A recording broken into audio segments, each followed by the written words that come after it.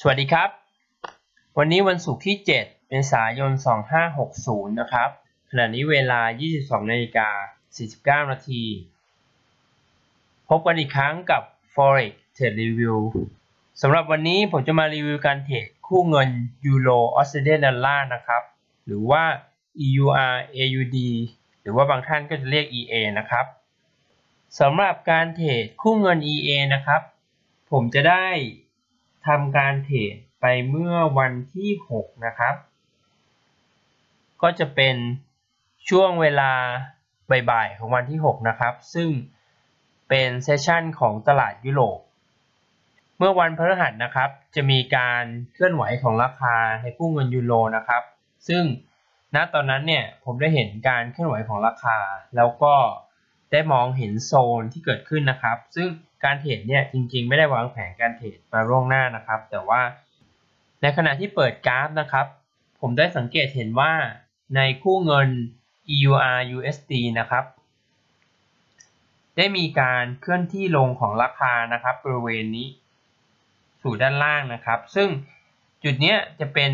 การเคลื่อนที่ออกจากบริเวณ Supply Zone นะครับซึ่งในการสังเกตเห็นการเคลื่อนที่ของราคานะครับเคลื่อนที่ออกจาก Supply Zone เนี่ยเป็นจุดสังเกตจุดหนึ่งนะครับว่าโอกาสในการเทรดคู่เงินยูโรนะครับสำหรับไม่ว่าจะเป็นคู่เงิน EURUSD เองหรือว่าคู่เงินอื่นๆที่สัมพันธ์กับยูโรนะครับอาจจะเกิดขึ้นผมก็เลยสำรวจค่าเงินต่างๆนะครับไม่ว่าจะเป็น EJ ECAD หรือว่า EA นะครับ EURAUD ซึ่งในคู่เงิน EURAUD นะครับหลังจากที่ได้พิจารณากราฟของคู่เงินยูโรออสเตรเลียดอลลาร์ EURAUD นะครับจะพบว่าราคาเนี่ยมีการเคลื่อนที่ลงนะครับออกจากบริเวณ Daily Supply Zone นะครับหลังจากนั้นเนี่ยก็มีการเคลื่อนที่ขึ้นนะครับซึ่งปัจจุบันใน Time Frame 1 ชั่วโมงเนี่ยจะเป็นการเคลื่อนที่ขึ้นของราคาซึ่งในการเคลื่อนที่ของราคานะครับถ้าเรามองพิจารณาดูนะครับโดยการใช้เทรนไลน์นะครับเราก็จะพบว่าเราจะสามารถตีเทรนไลน์ได้ในขณะนี้นะครับซึ่งเทรนไลน์เนี่ยแต่ละคนก็จะมีความสามารถหรือว่ามีมุมมองในการตีที่ต่างกันนะครับซึ่งโดยส่วนตัวผมนะครับเวลาตีเนี่ยก็จะใช้จุด Swing High จุดต่างๆนะครับเป็นจุดเชื่อมของเทรนไลน์แต่ว่าณเวลานั้นนะครับผมไม่ได้พิจารณาว่ามันเกิดการเคลื่อนที่โดยวิ่งในกรอบของเทรนไลน์อะไรต่างๆนะครับผมจะมองแค่ว่าตอนนี้ราคาได้เคลื่อนที่เป็นเทรนขึ้นนะครับสังเกตดูว่ามีการปรับตัวขึ้นมาของราคานะครับต่อเนื่องนะครับซึ่งในการปรับตัวขึ้นมาของราคาเนี่ยณปัจจุบันนั้นนะครับราคาได้มีการเคลื่อนที่ลงนะครับก็คือหลังจากที่ราคาเคลื่อนตัวขึ้นนะครับจากบริเวณ Demand Zone จุดนี้นะครับขึ้นไปสู่ขอบด้านล่างของ Daily Supply Zone นะครับซึ่งในขณะที่สังเกตเห็นคู่เงินยูโร US ดอลลาร์นะครับมีการปรับตัวลดลงนะครับผมได้เห็นการเคลื่อนที่ลงนะครับของกราฟราคายูโรออสเตรเลียดอลลาร์นะครับก็คือบริเวณแท่งที่เป็นสีแดงนะครับแท่งนี้นะครับณตรงจุดนี้นะครับราคาได้เคลื่อนตัวออกจากบริเวณ Supply Zone นะครับในการปรับตัวลดลงของราคานะครับผมได้สังเกตเห็นว่าช่วงที่มีการปรับตัวขึ้นไปนะครับราคาได้ทำการพักตัวบริเวณนี้นะครับซึ่งเป็นกรอบการวิ่งของราคาในช่วงแคบๆนะครับแล้วก็ปรับตัวขึ้นไปสู่ Supply Zone ทางด้านบนนะครับเมื่อราคาเข้าสู่บริเวณ Demand Zone จุดนี้นะครับผมได้ตัดสินใจเปิดออเดอร์แบบ Aggressive Order นะครับหรือว่า Aggressive Entry เช่นเดิมนะครับโดยจะได้ราคาที่เปิดออเดอร์นะครับอยู่ที่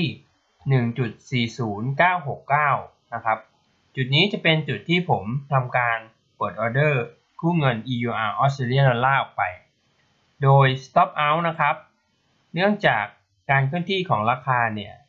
ในการปรับตัวขึ้นของราคาเนี่ยไม่มีความสตรองเท่าไหร่นะครับประกอบกับช่วงบริเวณโซนช่วงนี้นะครับไม่มีความชัดเจนมากนักนะครับผมได้วาง stop loss ในลักษณะของที่เป็น conservative พอสมควรนะครับก็คือได้ทำการเผื่อระยะ stop loss ออกมาเป็นประมาณ30 กว่าจุดนะครับต่ำกว่าบริเวณขอบล่างของ demand zone นะครับก็คือวาง stop out ไว้ที่ 1.40800 โดยระยะระหว่าง entry point กับ stop out โดยประมาณนะครับ175 จุดหรือว่า170 จุดหลังจากนั้นนะครับราคาได้เคลื่อนตัวออกจากบริเวณ demand zone นะครับขึ้นไปทางด้านบนนะครับโดยในการปรับตัวขึ้นนะครับราคาได้พักตัวเป็นเวลาหลายชั่วโมงมากๆนะครับหากเราดูใน time frame เล็กๆเนี่ยมันจะเหมือนกับว่ามันได้ฟอร์มตัวเป็นลักษณะของสามเหลี่ยมนะครับก็คือทางด้านนี้จุดนี้นะครับเกิดสามเหลี่ยมขึ้นหลังจากที่ราคาได้ทำการ break out ตัวสามเหลี่ยมบริเวณนี้นะครับก็ราคาได้เคลื่อนตัวเข้าสู่บริเวณ supply zone ทางด้านบนนะครับซึ่งณจุดนี้นะครับก็จะเป็นจุดล่าสุดนะครับที่มีการเคลื่อนตัวขึ้นของราคานะครับโดยเมื่อราคาได้เข้าใกล้บริเวณ supply zone นะครับผมได้ทำการปิดการเทรดตรงนี้นะครับซึ่งการปิดการเทรดเนี้ยผมได้ทำการปิดไป 75% นะครับก็คือ3/4 ของออเดอร์ที่เปิดไว้นะครับราคาที่ปิดก็คือ 1.41465 นะครับณจุดนี้จะเป็นจุดแรกที่ผมทำการปิดออเดอร์นะครับก็คือราคาได้พุ่งตัวหรือว่าเกิดการ break out จากบริเวณสามเหลี่ยมขึ้นมาโดยออเดอร์ 3/4 ได้ถูกปิดแบบ manual นะครับที่ราคา 1.41465 ลิตรต่อรีบอร์ดที่ทำได้จากออเดอร์ 3/4 นี้นะครับจะอยู่ที่ 2.93 หลังจากที่ทำการปิดออเดอร์ไปบางส่วนนะครับก็เช่นเดิมนะครับได้ทำการเลื่อน stop loss นะครับมาปกป้องทุนและปกป้องกำไรนะครับโดยเลื่อน stop loss มาที่ราคา 1.41168 นะครับก็คือจะเป็นช่วงต้นของโซนนะครับ demand zone ที่เป็นแหล่งกำเนิดของการเคลื่อนที่ขึ้นของราคาทางด้านบนนะครับก็คือหลังจากที่ปิดการเทรดไปตรงนี้ 3/4 ได้มีการเลื่อน stop loss มาปกป้องกำไรนะครับ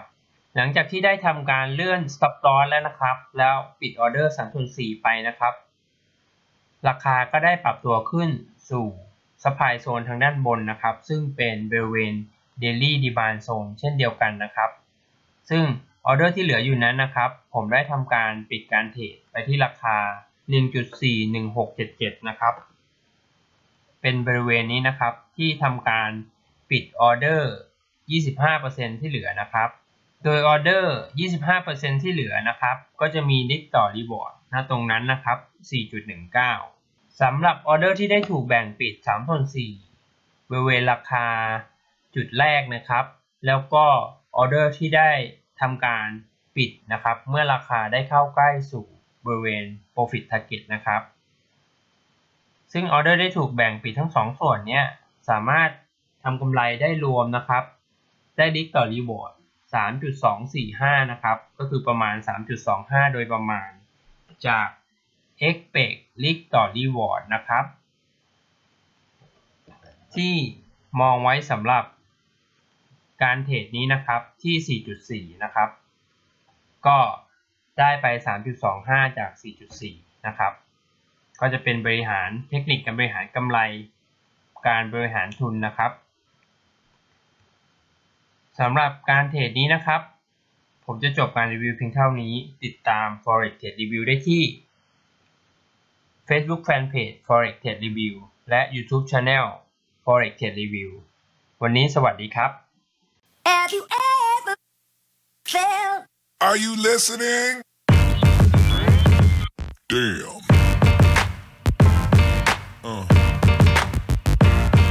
Yeah.